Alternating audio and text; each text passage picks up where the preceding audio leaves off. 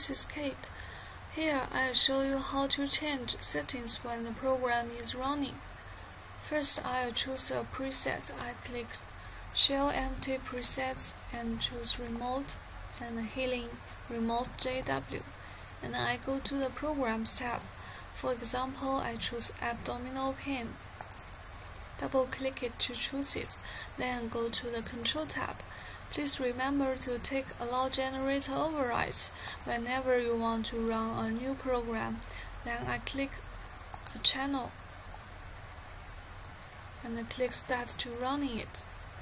Let's say I feel uncomfortable about this program, so I want to lower the amplitude. So I just first click Stop and then go to the Settings tab. I can lower the amplitude to 3 volts, and you can also change other settings here. Then go back to Control tab and click Allow Generator Overrides and open the channel again and click Start. You can see the voltage is 3 volts now. Okay, thanks for watching this video.